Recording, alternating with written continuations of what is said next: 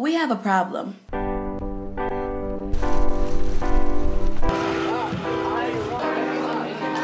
CARE did a survey about food insecurity in New Haven, and they found that the greatest rates of food insecurity, mostly in the low-income neighborhoods.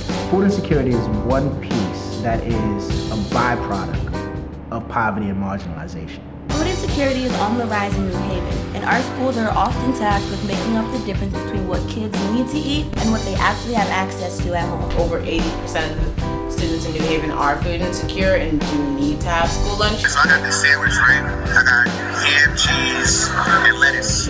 Maybe they don't have enough money for food at home. Maybe they just don't like to eat at home. Maybe they don't have time, and school lunch should be like that one source of the meal that they know is stable. We know there's a food movement both in New Haven and across the country. Studies say it's working, but the kids eating it disagree. Hello, my name is Daniel Ruben Gonzalez, and today I'm gonna be sampling some of New Haven's finest delicacies.